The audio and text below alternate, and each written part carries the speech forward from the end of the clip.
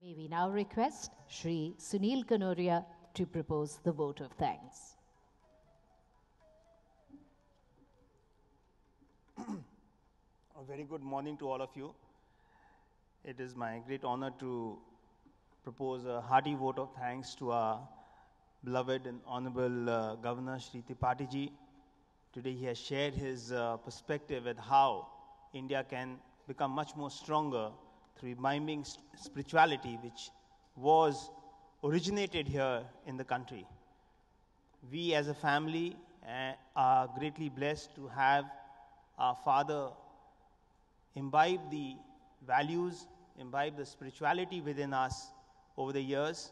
And through this confluence, the group, the family has been trying to bring in that thought process and create that awareness, help in creating that awareness in people on how spirituality can add value in our lives.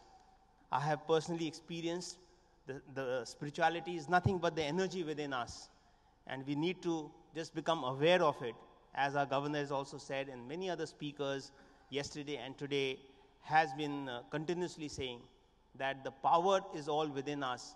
We just need to recognize that.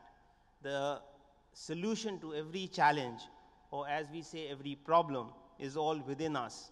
We do need to take the efforts to use the energy and power in us, realize what the strength which we have, which God has given us, with that spirit, with that energy has given us, and how we can use that for the betterment of the environment and society and for ourselves.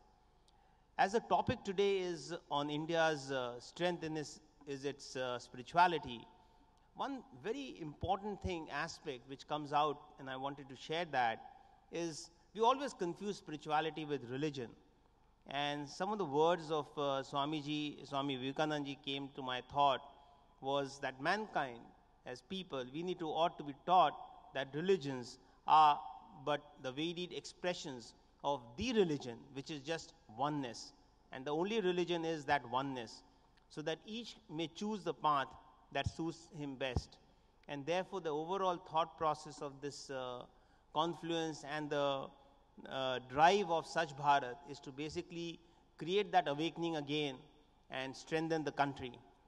Finally, just to quote Swamiji again, in terms of how strong our own souls are, that each soul is potentially divine. The goal is to manifest this divinity within us. Strength is life, weakness is death. Fear nothing, stop at nothing. You will be like lions. We must arouse India and the whole world. Never say no, never say I cannot, for we are infinite. Thank you.